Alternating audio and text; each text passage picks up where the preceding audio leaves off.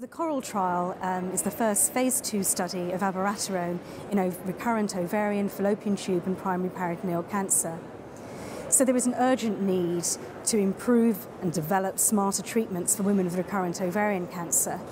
So I'll tell you a little bit about the rationale here.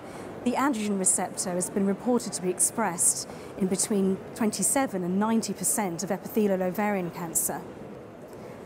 And it's also been shown in preclinical studies that androgens can stimulate ovarian cancer cell line proliferation, and that can be inhibited by anti-androgen approaches. However, clinically, in clinical trials so far, over the years in the 1990s, for example, with drugs such as bicalutamide, the anti-androgen approach has been modest in terms of efficacy. However, there's been newer emerging treatments.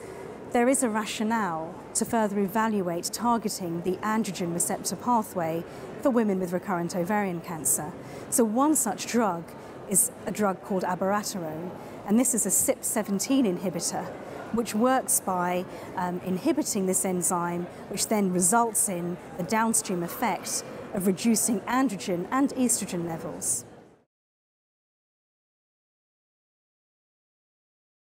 Well, I think that there is a host of, in my view, there is a lot of promising agents in development, but not all the drugs are right for all the patients. So we've already heard at this Congress the success of drugs called PARP inhibitors.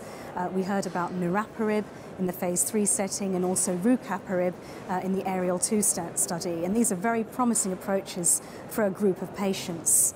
The CORAL study looked at abiraterone in ovarian cancer, and this was in an unselected population, but also had the ability to look at the responses and clinical benefit in patients that had the androgen receptor. The primary endpoint was objective response rate according to RECIST, which is a measure of radiological response, but also CA125, which is the tumour marker for patients with ovarian cancer.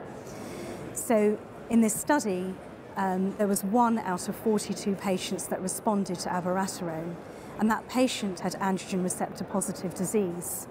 Now, based on the minimal response rate that we saw in this study, the study did not proceed to the next phase.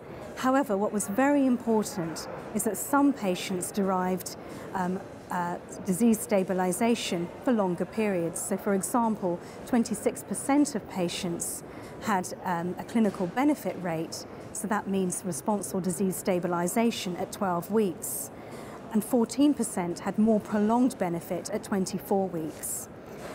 I think what we've learned from this study is that although the response rate was low, some patients, there may be a signal that some patients may be benefiting from this approach, and we need to understand more about those patients. The patient that did respond had a rare form of ovarian cancer called low-grade serous ovarian cancer, where treatment options are limited. And in fact, I have a patient that has been on treatment since December 2014, who again has that same histological subtype. So these are anecdotal cases. This is early signs potentially of benefit in certain groups of patients. So what we need to do next is understand more about the biology of the androgen receptor and the significance of this receptor in ovarian cancer. And it's very important that we do the appropriate scientific and clinical studies to look further into this. There is an ongoing study of another androgen receptor targeted drug called enzalutamide with a group from Memorial Sloan Kettering, and that is ongoing. And it'll be very interesting to see the results from that study and to see what we can learn. I think it's difficult, and it would be wrong to prematurely dismiss targeting anti-androgen approaches with these newer agents in ovarian cancer, and this study has shed light on that topic. Well, there are already, for patients with low-grade serous ovarian cancer, that's a prime example of how we've collaborated internationally.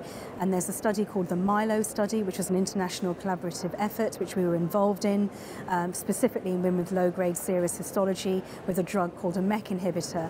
And there are other studies, for example, the LOG study, again, an international collaborative effort for women with low-grade serous ovarian cancer.